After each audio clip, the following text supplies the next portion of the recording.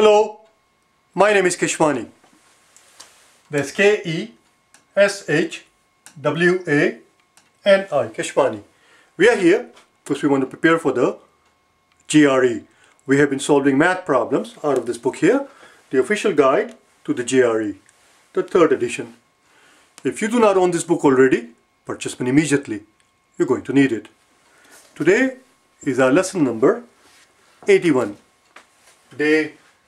Day 3081, 3 is to indicate that we are in a 3rd edition. 3rd edition, day 81, we are on page 290. And the topic that we'll discuss today is histogram. Very simple, very straightforward topic, histogram. We are about to do example 4.1.10. 4.1.10 on page 290. The data that we're going to use for this example, 4.1.10, that we're about to do, the data that we're going to use comes from example 4.1.3, which you will find on page number 286, which we covered on day 3078. Let's get going. So we have a survey that we have conducted where we asked 25 people. We surveyed 25 people and we simply asked them, how many kids do you have? And here are the results. 12041, 12041, 33120, 33120, 45232, 45232, 32421, 32421, and finally 30231, 30231. Once we take care of the data, we can erase this thing. We're going to plot our histogram here. So let's take the tally. Let's make a frequency distribution. Let's make a frequency distribution. So here are the children. Number of children, that is. Number of children. 0, 1, 2, 3, 4, and 5. First, we'll put together, obviously, the absolute frequency, and then we'll worry about the relative frequency. Relative frequency, as we know by now, we talked about it yesterday, we talked about it day before yesterday. Relative frequency is measured in terms of percentages, or in decimals, or in fraction. So instead of simply saying 4 family have 3 children, 4 family have 3 children, that's great, but 4 family out of how many? 4 families, simply saying 4 families, that's absolute frequency. Once you tell me that it is 4 families out of 25 families, that becomes relative frequency. So we'll talk about worry about relative frequency in a second, but before we worry about relative frequencies, we first need to know the absolute frequencies. How many times an event took place? Let's find out, shall we? 12041, 12041, 33120, 33120, 45232, 45232, 32421, 32421, and finally 30231, 30231, 30231. So we have, it turns out that we have 3 families. 3 families said that they have no children at all out of 25 families that we surveyed. 5 families said that they had 1 child. 7 families have 2 children. 6 families said that they had 3 children rather, and 3 families have 4 children, and 1 family said that they had 5 children. Let's plot it, shall we? Histogram. We no longer need it. We no longer need the data. And we need the room. So let's erase all of this thing. We don't need any of this either. We're done with it. We can plot this thing in terms of absolute frequency, or we can plot it in terms of relative frequency. Since we have absolute frequency as of this right now, we're going to plot the absolute frequency. So here we go. So the frequencies are going to go on the top here, along the y-axis, and these are absolute frequencies. In other words, absolute number, 4, 5, 6, 7, something like that. And it goes all the way from 1 family all the way up to 7 families. So let's do up to 8. So that's because it's easier. So if this is 8, half 8 is going to be around 4 somewhere here. Half of that is going to be around 2. And half of this is going to be around 6. Let's get going, shall we? So we have 3 families with 0 children. 3 families with 0 children. How are you?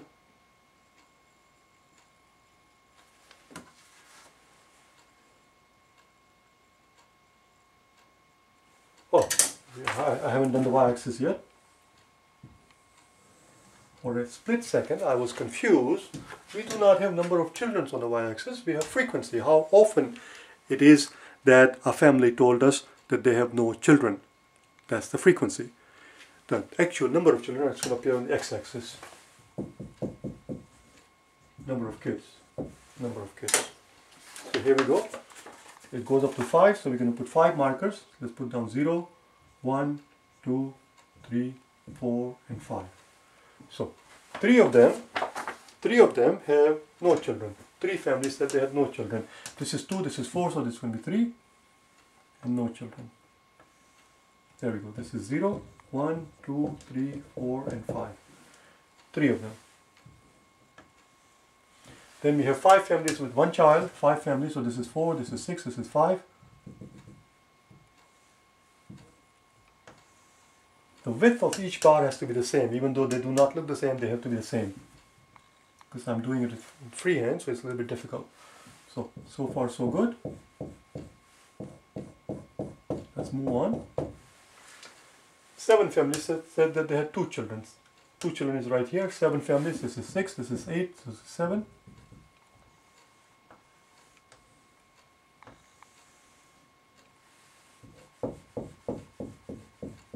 There we go. And then we had 6 families with 3 children, 6 families with 3 children. Voila.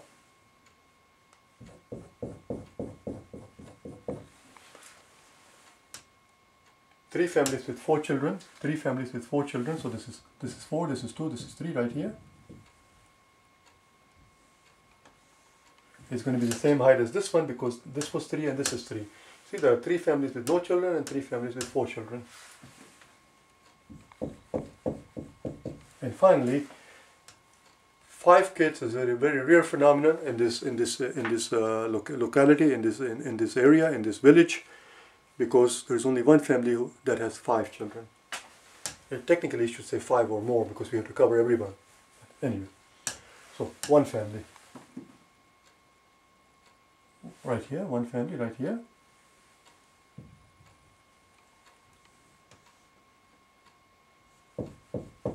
And that's it, that's your histogram right here. This is what is known as histogram. What do histograms show? If something like this is given in the exam, what does they show visually?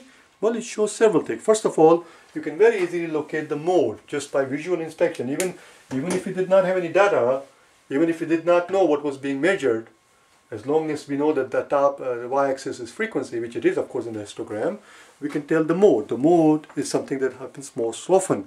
And the event that takes place most often is this event right here, the one that is the highest. It doesn't have to be in the center. It just happens to be in the center here, but doesn't have to be center. Whichever bar was the longest one, that's the mode. It shows us the mode. What else it shows us?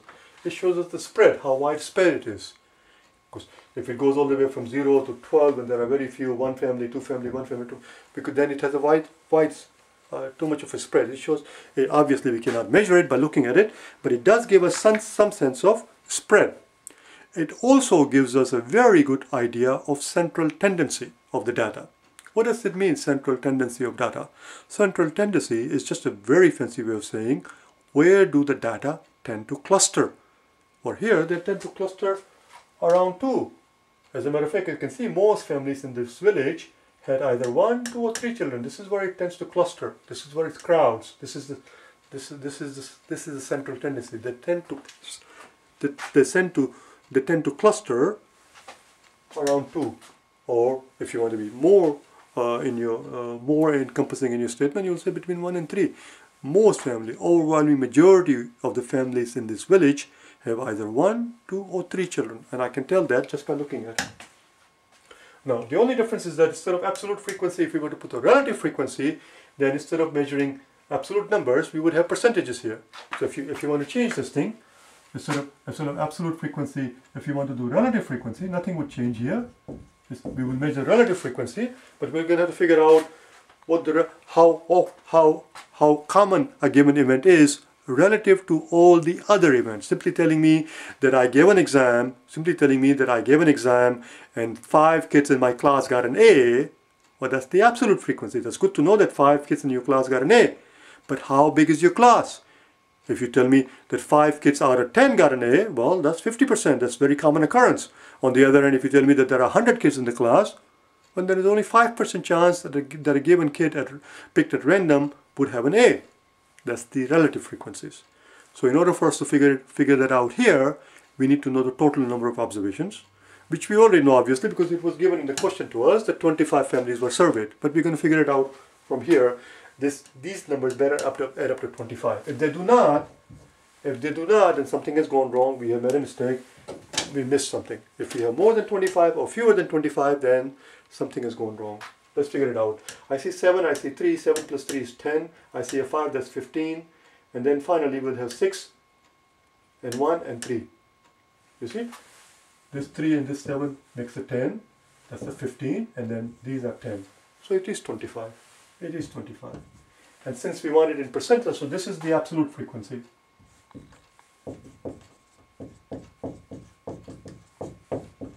Now when we're dealing with absolute frequencies, as we talked about it just yesterday and day before yesterday, very rarely you will hear the term absolute. It's just called frequency. And if it doesn't say relative frequency, then it's understood that it is an absolute number, 4, 5, 7. When we talk about relative frequency, it can be expressed in terms of percentages, in terms of fraction, in terms of decimal. Here we'll express it as a percentage. Since there are only 25 occurrences, since there are only 25 observations, figuring out our percentage is very simple, because what percent means out of 100. This is 3 out of 25. 3 out of 25. Well, if you want to convert 3 out of 25 into percentage, the word percent means out of 100. How do we convert the bottom into 100? It's very simple. Multiply the bottom by 4, and now it is out of 100. Since we multiply the bottom by 4, we must multiply the top by 4. I do realize that I'm pointing out the bloody obvious to you. Of course you understand it, but it is my job to point out the bloody obvious. That is my forte. Do you understand? So it's 12 out of 100. That's 12%. So in other words, take each frequency multiplied by 4 and you will have your relative frequency in percentages. So instead of expressing them in fraction, we'll express them in percentages, relative frequencies. Relative frequency.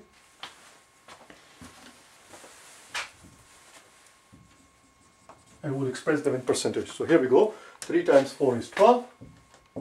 5 times 4 is 20. 7 times 4 is 28.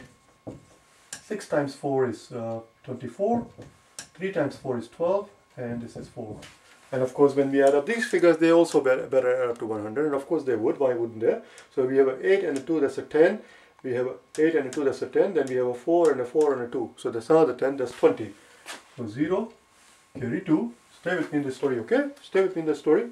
So here we go. 2, 2, 2, and 2. That's 8, and there is the 1, and there is the 1. One more time. 2, 2, 2. That's 6, and there is 2 here. That's 8. 1 and a 1. That's 10, you see? So now we have relative frequency expressed in percentages. Expressed in percentages. And we could have done that same thing here. So instead of absolute frequency, we measure relative frequency, and these numbers now no longer represent the absolute numbers.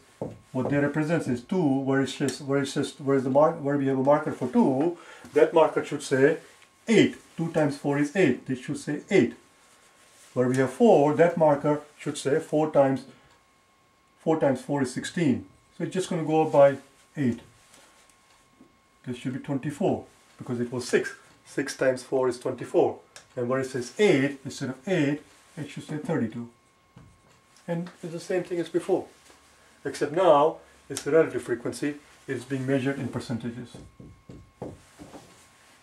And if we were to plot these numbers, it will look exactly like this, what we see here. So something like this will be presented to us in the exam. A histogram will be given to us in the exam, either expressed in terms of absolute frequencies or relative frequencies. And then we'll be asked a couple of questions. And we have to answer those questions, obviously. So let's ask ourselves a couple of questions. Okay, let's answer a couple of questions. What I want you to do, as always, I remind you, when the question is put on the blackboard, if you wish, pause the video, do it yourself, and then resume the video and then compare your work against the work that you and I do together. You get more out of it. So here's the first question.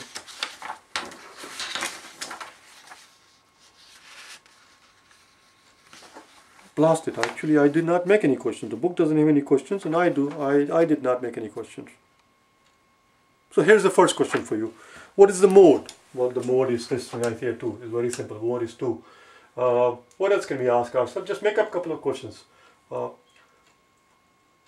Here's a simple question. If something like this is given to us, they might ask us, what are the odds that if one family is picked at random out of those 25, if one family is picked at random out of those 25 families, by looking at this thing, by looking at this histogram, I'm not going to write it down on the blackboard. What are the odds that that family has 2 or fewer children? 2 or fewer children. What are the odds? So we do not have this. This doesn't exist. It's not given to us. It doesn't exist. Nothing exists. All we are given is this histogram in terms of percentages, and they're asking us what are the odds that if we were to pick a family at random, that family happens to have 2 or fewer children. Well, right here, 2 or fewer children. Well, this is 8, this is 16, this must be 12. So that's 12. So 0 was 12%. How many families? What are the odds that a family picked at random has 1 child? 1 is right here. This is 16, this is 24, this must be 20. Right here, this is 20. And 2 children. 2 children is 24, this is 32, this must be 28. There you go, there is your answer. So, oh, there you go. 2 plus 8 is 10, so that's 10. 20 plus 20 is 40, is 60%.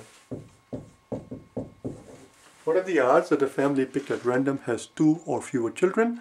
And the answer choices will be expressed either in terms of percentages or in fraction.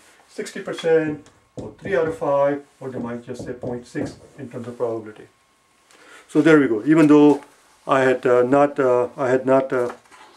made a couple of questions ahead of time, which I should have, I forgot, but we just answered a couple of questions. That's all. Simple questions.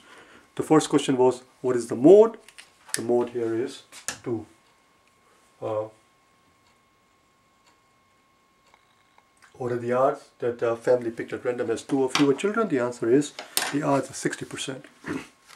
And when you add up the percentages, when we had the data in front of us, if you add up the percentages, you should get 60%. We had 12, we had 20, we had 28. 28 and 12, that's 40, and now the 20, 60, you see. Tomorrow, in the next video, we'll do what you see on the following page, on page number 291, the pie chart. And again, we'll do the same thing. We'll first put together a pie chart, and then we'll answer a couple of questions. And this time I promise you that I do have a couple of questions prepared ahead of time, because I'm looking at my notes and they are right there. Do you understand? So we'll do those tomorrow. Actually, I have 3 questions. Bye now.